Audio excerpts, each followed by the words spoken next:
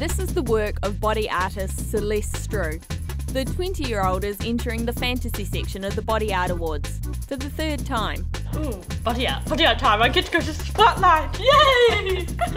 She'll have 7 hours to prepare her model for the stage, using a flurry of latex, glitter and paint.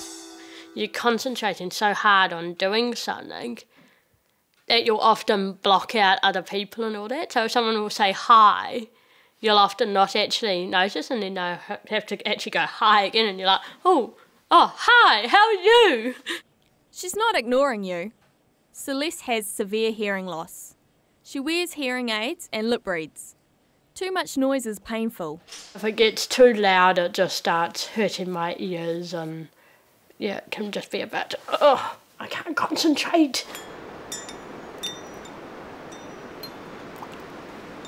She's chosen serenity over city life. Celeste lives out here, in quiet Kari on Auckland's west coast. You can get lots of inspiration for things, and if you need to chill, you can just go for a walk on the beach, and it's just not much traffic and all that.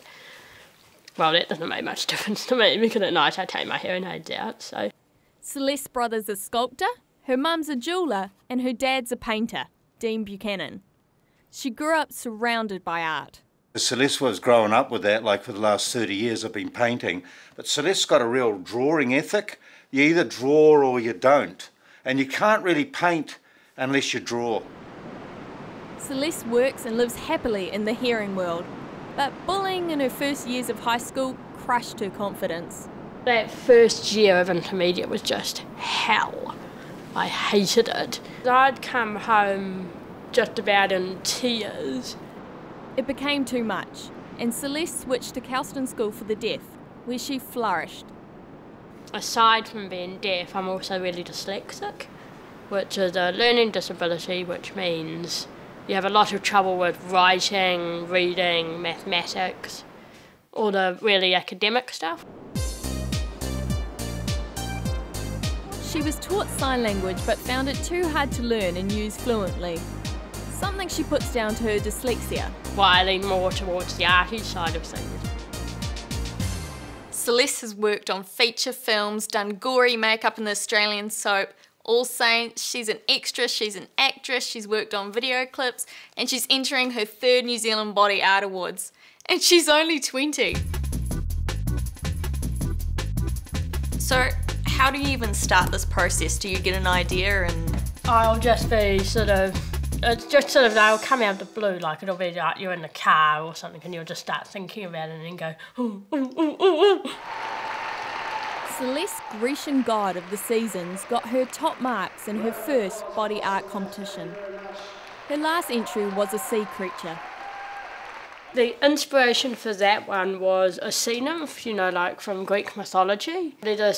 There's a type of fish called a lionfish, and it's all big spines and fins and all that, which is what I used there for all the, you know, she's got all spines down her back and fins and all that.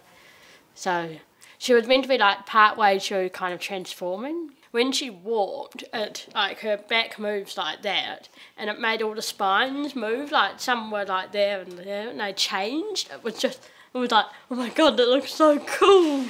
She's still deciding how her piece this year will work. She's got too many ideas. And when you send in your application form to the judges and all that, you've got to send in a drawing of what you're going to do. And I just sent them 2 faces. I just could not decide, so like 2 faces with a note saying I can't choose yet. Wait till the night. So they're not real That's shells. The fun of it. No. The last minute stress, the unknown. Like, will the latex horns stick? They just glue on, and hopefully they stay on. Over the undies, because I can never stand it when undies are showing, one of my things, I have made her... That is so cool. The bit that goes over the top is made out of felt and kitty glitter. And they're brilliant, I tell you. Little things of glitter. Gory. Yes, and it's all just paint. Celeste works as a makeup artist on films and TV shows. So what are we going to do today? To my face.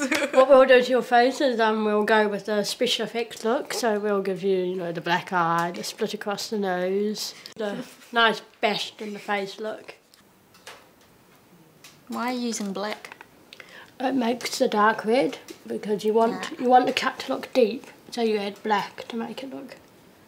So is it like being a CSI, working out where blood spatter, which direction it would go and things like that? And you've got to think about the way angles go, like if someone gets sort of stabbed and then pulled downwards, you've got to get the injury into the right position. And blood continuity, oh my God. What are we doing now? We're doing the red for around the bruising, which will then come into your eye. So what would you say some of the challenges are being on a film set with a hearing impairment? Okay, yeah, just look up right onto that. One of the challenges is the mic things they have. I can't actually have, they don't fit over my ears or anything, so I can't have one of the things in my ears, which is, I suppose, in a way, one of the big challenges. Like I can miss action, cut occasionally. I've just got to keep my ears open a bit more than I think than everyone else, or else I'll miss things, and it's like, get off set, get on set, you know. Yeah, do you want to see yourself now? All right, the mighty reveal. Well, thanks for beating me up today. You're welcome. Needed to show you something, and images better than words. I'm going to go out now and scare the people. Oh, good. Yeah. Good. It's always good to see that reaction. The joy of the double take.